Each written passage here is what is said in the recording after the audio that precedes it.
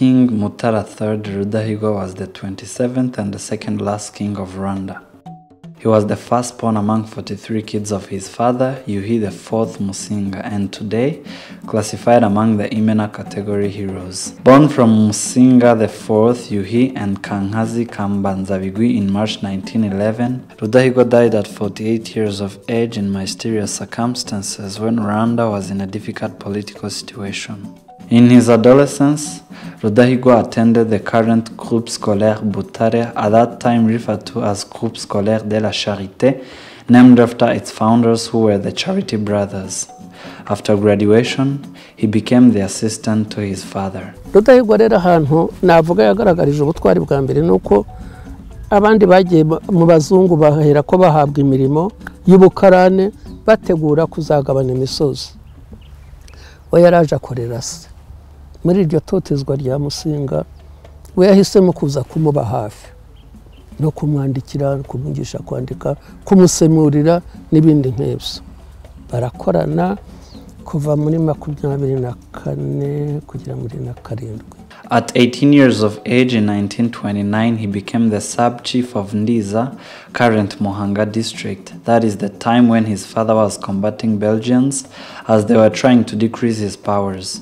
The Belgians also assigned him in the area to separate him from his father and to take him closer to Kabgayi, the office of the colonial residency.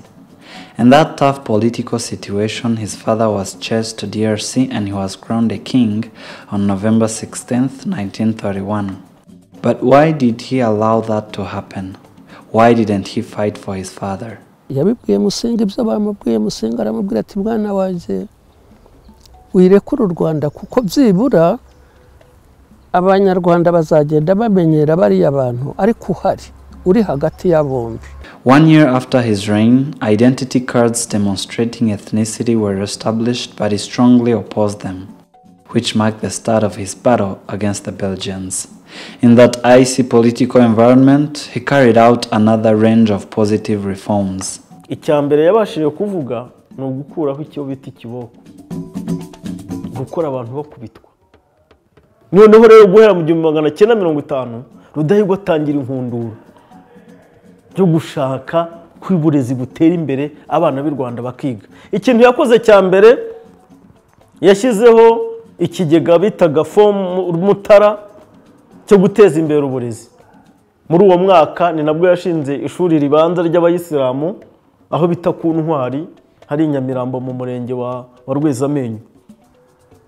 1954 nibwo Rudahigwa noneho yakoze akaminura muhini akuraho ubuhake. The 48-year-old at his death is also credited for different other innovations. Apart from the ones listed above, he also built a storage facility for the Rwandan produce in Nyanza district called Kubigega, a milk production dairy to develop local breeders, and an artificial lake to provide employment opportunities in fishing, which are roles still existent to date. Hari ingero nyinshi zagiye zigaragara mu mateka y'igihe cye, nk'igihe cy'inzara hari harateye inzara, n'washyizeho uburyo bwo kugira ngo abantu babakene bo gusonza uburyo bwo kubagaburira. He died on 25th July 1959 in mysterious circumstances, going to Burundi to take a test and travel to the US in his quest to seek for national independence. Ludo de Witt, a Belgian author, has conducted in-depth researches and published 2 books on the deaths of Prince Louis Rwagasore, the Burundian prince, and Emery Patrice Lumumba, the ex-Congolese prime minister. Rwandan activists wonder why he can't conduct the same research on the real cause of Rudahigwa's death, which remains mysterious up to date.